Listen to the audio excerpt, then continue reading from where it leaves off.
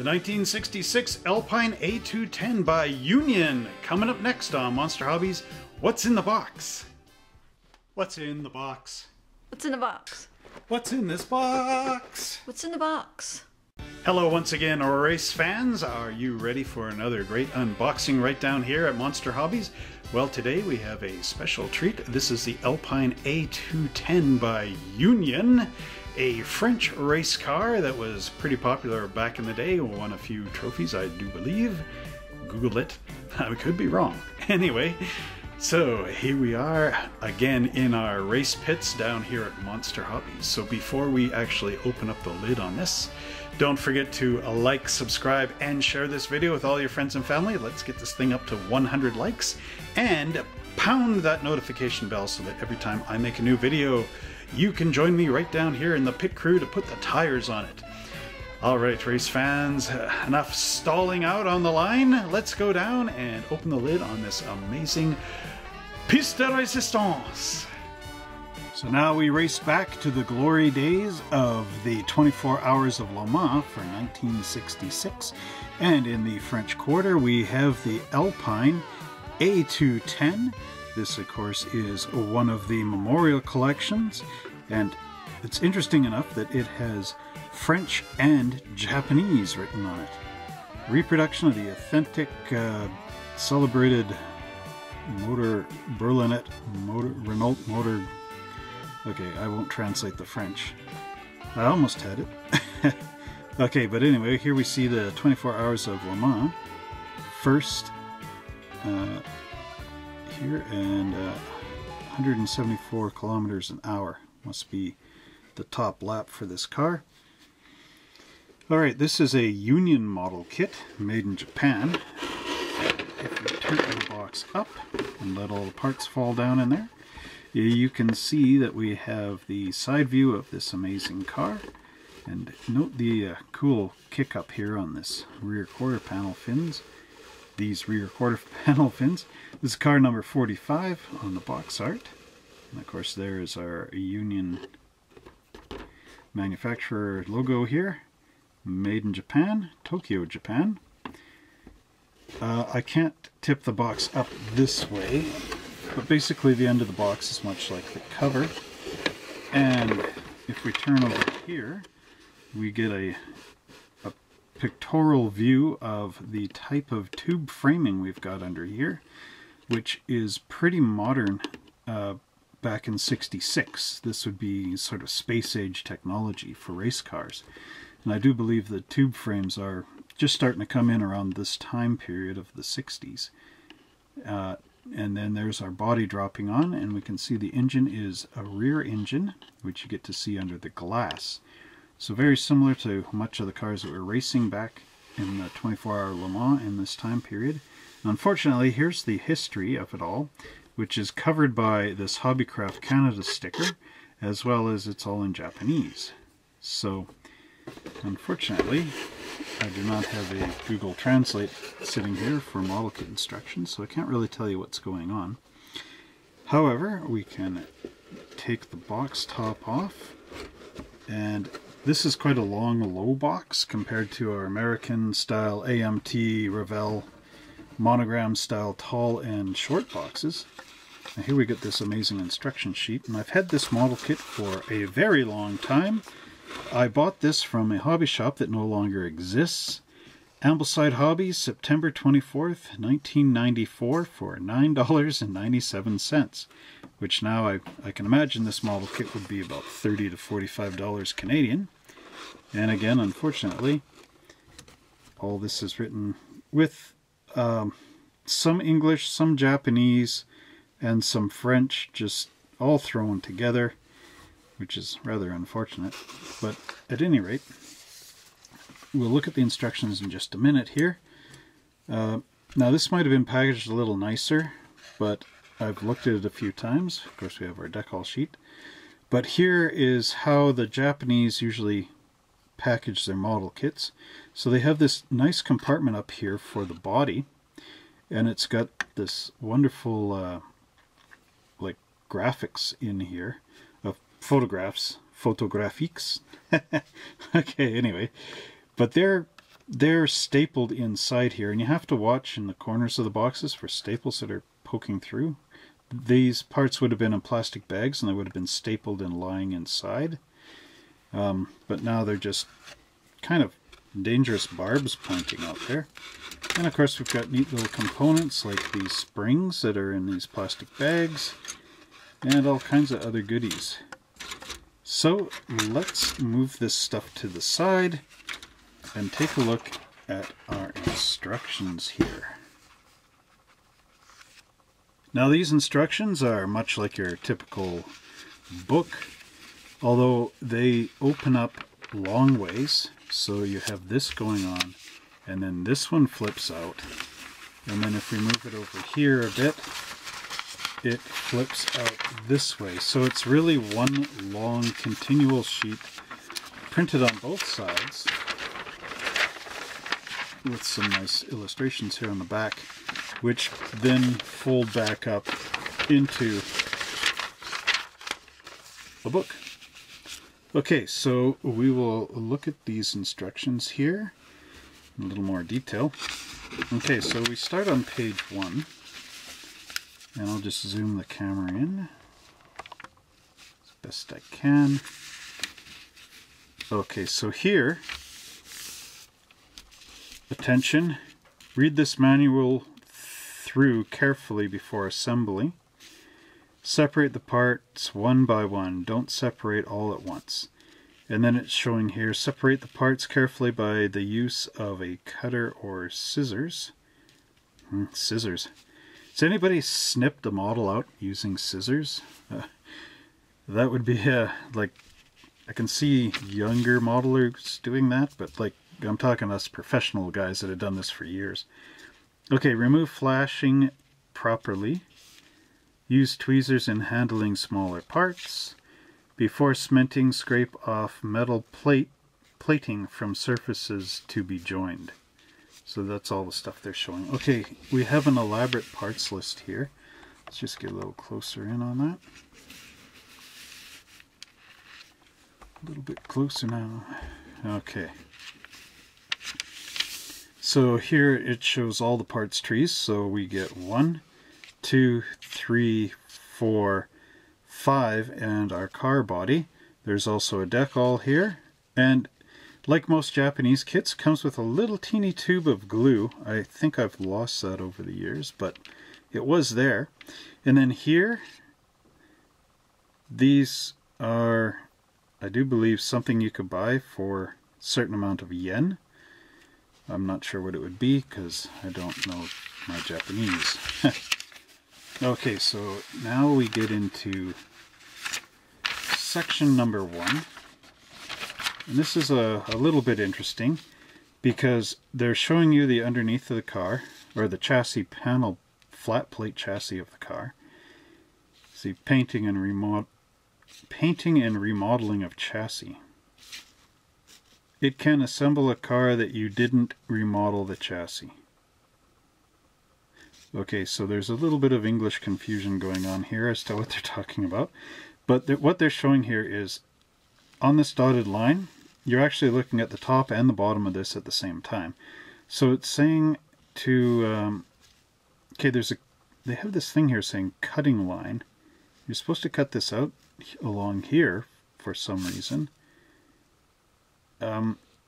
Yeah, there's a bit of confusion with this kit. That's kind of why I haven't built this thing yet, after owning it for a very long time, like 26 years coming up, I do believe, if my math is right. Maybe 36 years. Oof. Anyway, so you're looking at this here, and there's a dot across here. So you paint Alpine blue. This is the lower face, so when you turn the car upside down, you're looking at the bottom. You're looking at the top through the interior. So it says all face flat black, so you'd paint this entire thing flat black. And then underneath here you've got your Alpine blue in this gray section, and in the white section that would be flat black. Okay, so here we've got our lower front valance panel, and there's some pieces you glue in here. I think you might have to cut those yourself, I'm not sure. out of like evergreen flat styrene. Same with this. These are little tabs so that you can attach your under panels to your chassis, I do believe. This is a very strange way to build a model car anyway. Alright, so then there's your body going down here as well. And then we get into these shock absorbers. These actually look to me like they would function, because you've got a coil spring, you've got your top, you've got the little eyelet here, goes through a tube with this rod, and you're supposed to cement. Okay, this could be a tricky situation. You're supposed to cement this to that, I believe. I'm not sure. I'm not 100% sure on that. Because if you cement there and a little bit squeezes out, it'll glue right into this plastic tube. So, good luck. It says make 4 shock absorber. Z needs an S there. Alright. Okay, so now we get into the engine. And this is a dual overhead cam 4-cylinder with this amazing transmission, much like a Volkswagen, because keep in mind this is a rear engine car, so your engine will be, I suppose this faces forward, and you've got this transaxle in here through the center of the transmission. So anyway, they give you a rubber thing here with the spark plugs on it, and you just bend over your spark plug wires into the holes. This has the 4 little carburetors, much like some of the British cars at the time. Like Mini Cooper had this kind of setup, although I don't think it bent down and pointed out. You know, I think it kind of went straight out. You Mini Cooper guys would know the setup on that. And so there's our engine block going together, the cylinder head popping on the top, our timing chain cover going on here onto our oil pan. It says to paint it flat olive green, so at least we do have some paint colors. Transmission here is silver or aluminum. It's probably more aluminum than silver. And then we've got these headers that come out. They look like just little wires going out of here. Kind of amazing. Goes onto that collector there. So then here we actually have posable front suspension. So it's showing here on the spindle. We've got these tie rod ends and our front suspension going out on those tubes. It's all tubular front suspension. Probably a rack and pinion setup for your steering back then. Have to look up the real car. But anyway, so you take these front spindles and they've got these long pins on them. So the idea is to heat up the end of your screwdriver and then squash the little ends down onto your tie rods.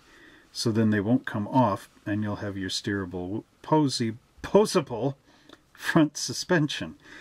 Now you got to be careful not to squish this down too much, or you're gonna like melt the two together and not be able to steer. Here's your radiator, a little tiny guy going on there, and then we have some more of the tube suspension. Sorry, the tube frame, and here's our gear stick lever going on there. Okay,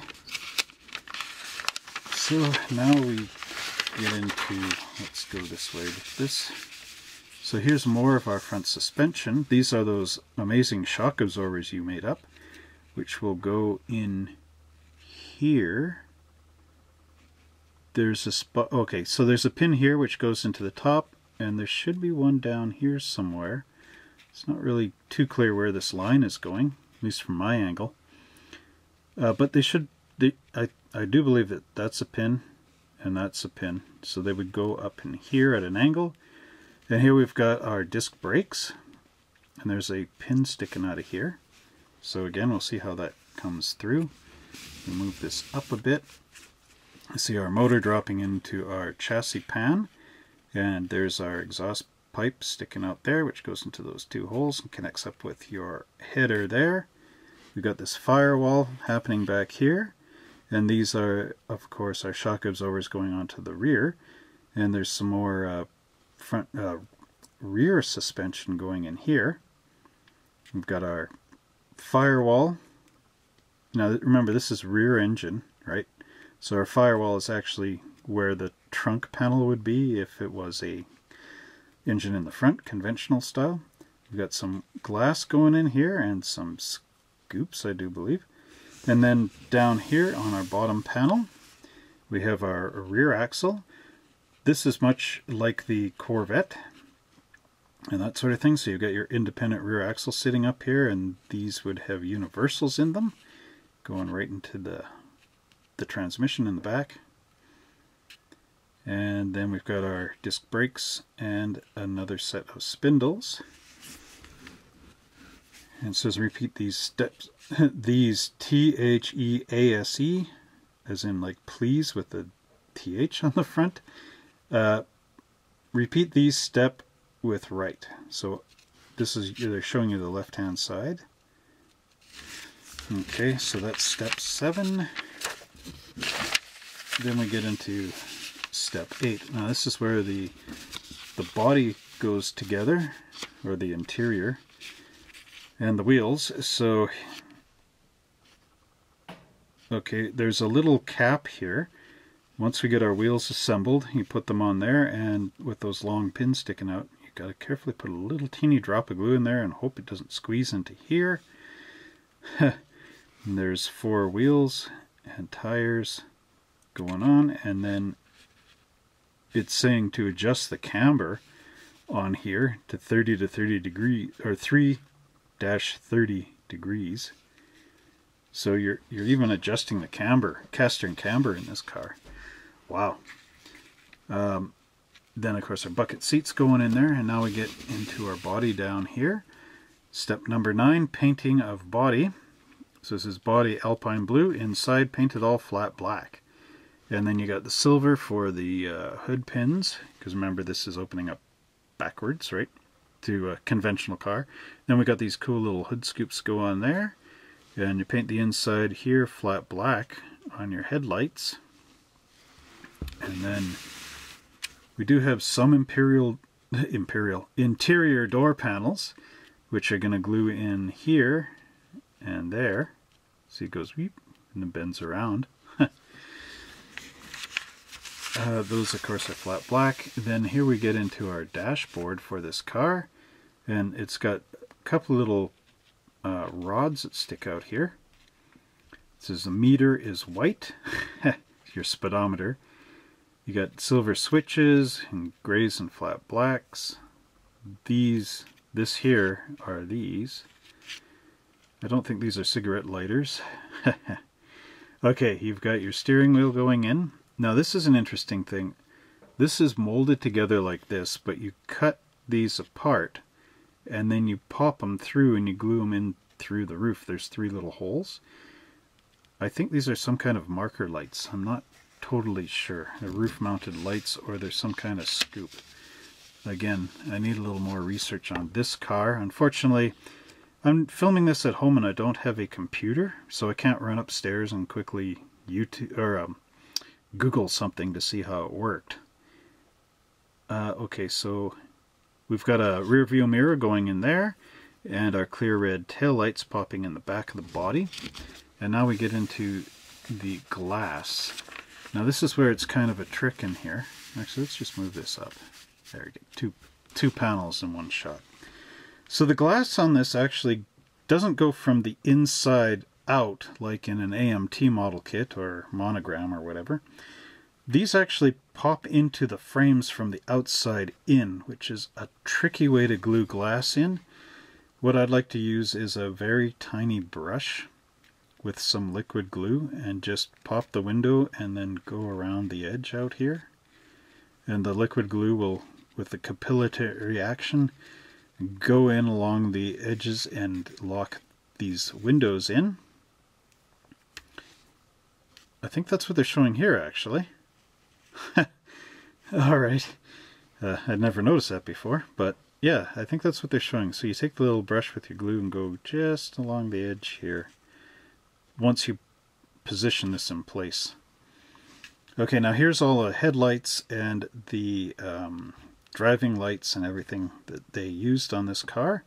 Because this is 24 hours of Le Mans, so you are going to be racing at night in some spots, in the dark. So here you got your back of your headlight, and then you've got the headlight itself, which is straight up and down, and then you have these light covers, which of course give it that aerodynamic look, much like some of the Porsches had. And then down here we've got our driving lights, so they'd pop in. These guys go there, and then that one goes there. I've also seen some of these Alpines that had additional lights on the hood. But anyway. And then we have our final panel. I'll just zoom back out. And this shows what the body popping onto that frame, and then our pictures of it at the end. And then all in Japanese, the history of the car. So there's our instructions, and now we will take a look at the plastic components of our Alpine A210.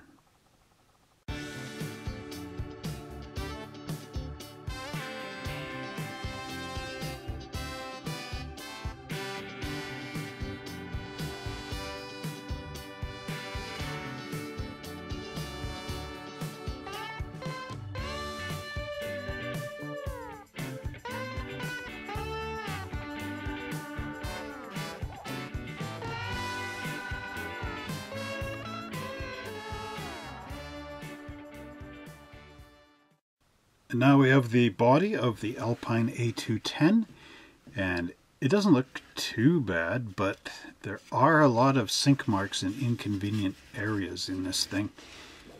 So we start here, like if I shadow that, you can see you got a sink mark here and a sink mark there, which is dangerously close to the Alpine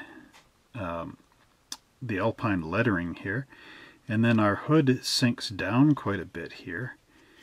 So they must have made this model kit with a multi-piece mold in the front. There's a sink mark in here and a sink mark there. So you can either fill those or just tell everybody that some identical rocks hit right in the exact spots on the as this was driving down the road. No, I'm just joking there. But anyway, yeah, you can see there's quite a bit of a body jump here. So when you get your sandpapers on this, you're going to have to cross sand it and be very very careful on how you use your sanding blocks in order to level it to make the overhanging front actually match up to the not overhanging back panel here. I don't know how well you can see that, but at any rate, there is an issue up front. This has those long, like old style refrigerator type hinges here, external hinges for the door. This of course is to make it a little more lightweight because they are trying to race, right? I like these fins, how they have this nice upsweep in here. It's kind of a nice styling cue. And if you look at it, you can see you got some really neat batwing type fins, which fins on the American cars were starting to disappear. Well, definitely disappear by this time frame. However, the French cars still kept them on. So the fins also helped with stability. Don't get me wrong there. There's some nice detail on here, like this leather strap holding the hood on the one side. A couple little holes here for things. And then we've got the three on the roof. A nice line around here for your glass. And not a line for your glass, the hood here to open up for our rear engine. However, when you flip this thing underneath, there's not only are there mold marks in here, they are sitting up high, which is good. These ones are low, but they're dirty. They're very dirty from the mold release agents in here, so some good soap and water will hopefully get rid of that, but it's hard to know. The nice thing is they don't really appear to be leaching up through the body, Although here it's a little apparent. There's something going on there. But all in all, it's not too bad of a sculpt. There's some vent holes in here. And again, nothing you couldn't fix up. It will take you a little longer with this to get it accurate. But that's the body of our A210. So next up we have our chassis. And again, I'm going to have to look at those instructions and try to sort out what they're talking about, because they're talking about cutting it somewhere along here and along here, something like that, and then adding in little strips of styrene and dropping these front pieces or something bizarre. And I'm just going to show you why I don't understand that at all. Any of you guys that have built this in the past, let me know, because eventually I will be building this. So write it in the comments section, like, did you do that and what are they talking about? Okay, because I don't get it. But anyway, here's our chassis, and you can see some of the tube framing in here. There are mold marks again, and these will have to be taken out with a number 16 hobby knife. They're pretty excessive. You know, if we just lift this up to the camera a bit better, you can see like just how many are in here. So again, this is one of those what's in the box where after you see this, you may really want to second guess getting this model kit or not. Now I already paid my $10 for this, which, okay, now in our modern age is not much, but in this time period in '94, that was pretty substantial, you know, with inflation and what the money was back in the day. Anyway, so I'm here to help. Okay, so here we go. So these little pins, I do believe, were where the shock absorbers would mount onto on the bottom. So just bear that in mind. There's a bit of a thing here where it got cut off the parts tree, which you'll have to fix up. But underneath here, it's pretty smooth. There's no mold marks. So this is the better side of the plywood, if you will. Because any of you guys that buy the good one side plywood, these are almost what these model kits are. The good one side. And which side is the good side is the question. Unfortunately, usually the not so good side is where all the detail is. I don't know why they do that, you know. We could have these mold marks on this side. They'd be easily accessible. We could just file them off, nice and neat, but unfortunately they're all in between all the little frame bits and whatever else. So, okay, there's quite a bit of flash on the model. I don't know if you can check that edge. Okay, now here's my question here. So if we're supposed to be sawing these off and dropping them down or whatever they're talking about, here's our body. Now just flip it upside down. And note how the chassis goes in here. See, it would be sitting on there. Now you might be thinking, okay, you're going to need to cut this and drop it down somehow. But how? Because it's not going to go underneath like that, right? And if you look here, when you get this part of the chassis together, you're going to have to clean up in here a bit with a round file. But see, it gives it like that little AC Cobra kind of mouth there, you know? You know what I mean? If this is dropped in underneath, you're going to get something goofy like that, but not like this. So I don't know what they're talking about. So you guys that might have built this in the past, just let me know in the comments below if that's what they're talking about, or are they talking about, you know, put a piece of masking tape along here and paint this side with your French blue and this side back here with your flat black. Like maybe that's what they're talking about. Because that would make more sense. Because if you look at the curve of the body here, oops,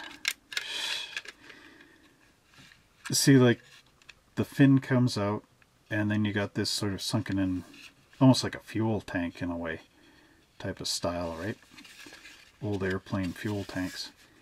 It would make more sense if they're talking cut line to put a piece of masking tape, because all this here would be your French Alpine blue, and then this part would be your flat black.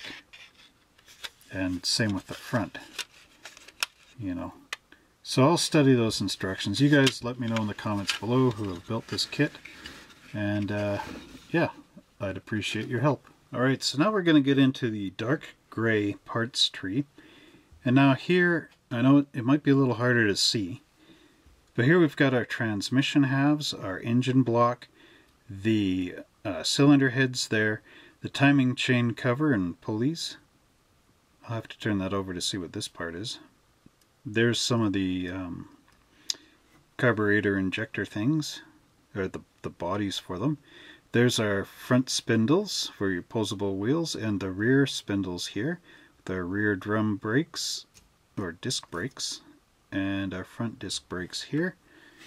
There's our interior door panels, the steering wheel, and a lot of these suspension components, the tubular frame stuff, and little caps, and there's the shock absorber bits.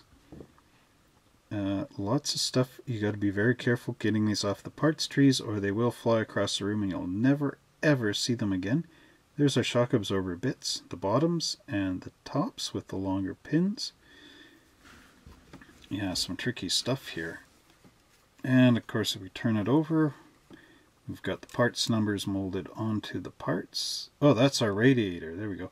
Ooh, look at the sink marks. Those hit a few stones, pounded into our fins on our radiator.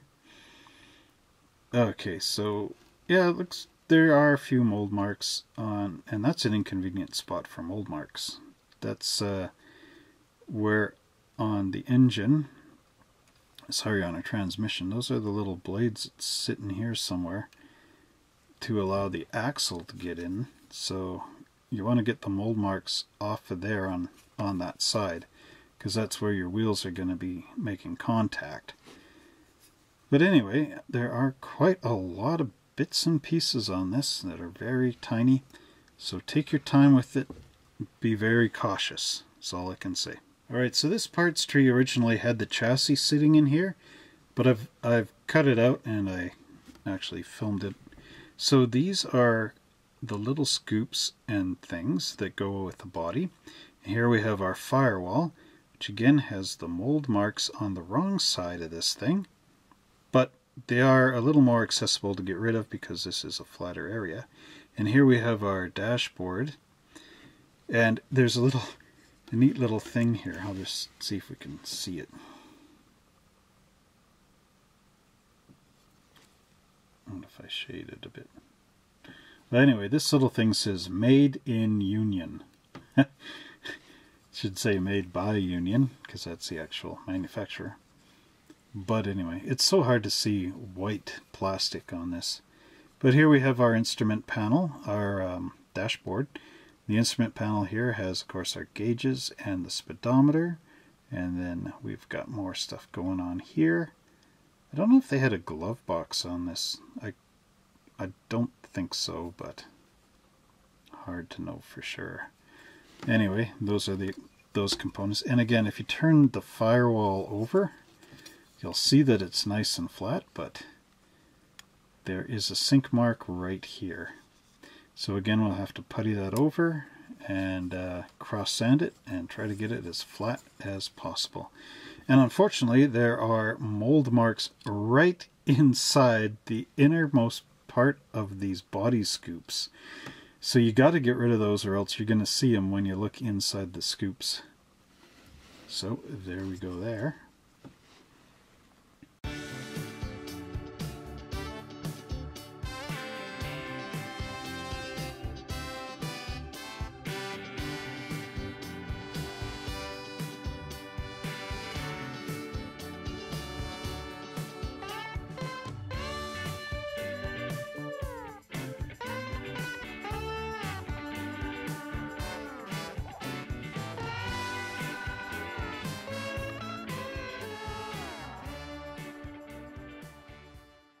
Hey everybody, this is Trevor Selescu, owner of Monster Hobbies, and I wish to thank all of our patrons out there for your great support in keeping this channel alive.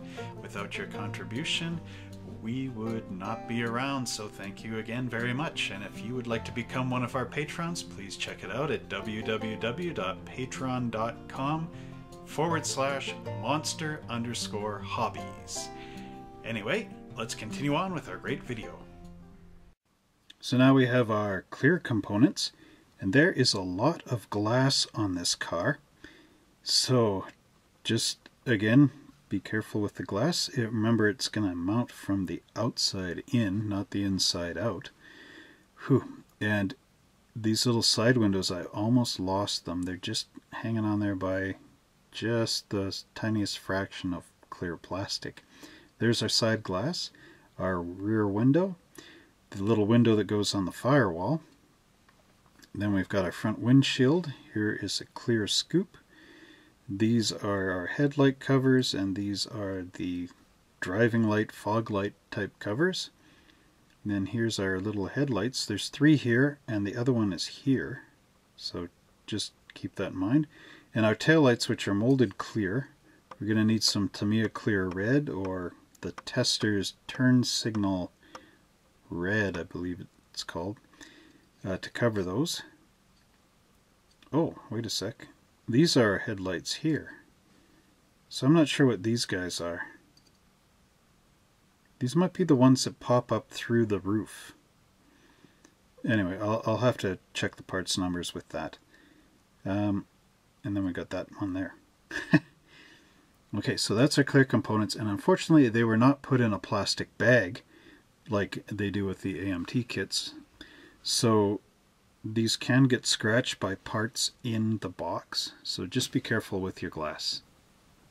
So now we have the rubber components of our kit, and this is where it gets a little bit tricky again, because the rubber, I'm not sure what you need to glue it to the plastic, and this is a problem we got here with this kit. Here we also have our nice coil springs. These are actual brass coil springs, or bronze ones. And I'm leaving them in this plastic bag that they came in for obvious reasons. Now this is our distributor with the spark plug wires coming out, which is a nice touch because you can plug these into the top of your engine and bend them in shape and you're good to go. These little spaghetti noodles here are actually the exhaust manifolds, and they're made out of this rubber stuff. And I'm not sure what this guy is here, but it's also made of that rubber stuff, as are the seats. So again, the question is, how do you glue this into the car? Use crazy glue or what? And this is another reason why I never got this thing finished, because you're always with this question of, how do you glue the seats in? How do you glue them so that they just don't fall out later? So if you guys know of something I can use in there, crazy glue, I don't know, just let me know in the comments below. But anyway, we have 2 sizes of tires. These ones are taller, they're for the rear, and these ones of course are for the front. Now I've built this one wheel up. You got a white plastic wheel insert. This is kind of like the Lotus type wheels and stuff that they raced in England. And then we got a chrome beauty ring on here, which is a nice touch. The tires are nondescript. It would be nice if they said Michelin, you know, but they don't. But they do have a redeeming feature. They have a really nice tread pattern on them, which is a little bit low, but more in scale than some of the other tires that are out there. Although they are, this is the Japanese style soft rubber. It's not like the, here's a AMT Goodyear tire. And this one's a hollow kind of thing, but this is a solid rubber. And it is very squishy. So it's not like hard, you know. But anyway, there's our tires and our rubber components. And now we get into my favorite components, which of course are the chrome pieces. And like I said, I've used these parts here for that one wheel and tire combination. Here we have our little universals in chrome for the rear axle. I'm not sure what these little tiny guys are, I can't see from here. But this would be our gear stick lever, I believe. Anyway, there's our rear view mirror, and here's the wheel front and backs, the beauty rings. And then we've got our headlight backings, so they're actually chrome plated. There's our rack and pinion style steering, and our little intakes for our carburetor. I think number 71 is a windshield wiper. I'm not sure. I can't really see from here. The detail on here, let's just move this up. It has some nice little detail bits to it, but not too much on the chrome. Oh yes, it is a windshield wiper. It's a dual arm style windshield wiper. So anyway, there we go. These of course are also little chrome components that go somewhere. But yeah, nice interesting plating on there. Not quite as thick as the American style plating found in like an AMT kit or something. It's just sort of more there, you know what I mean?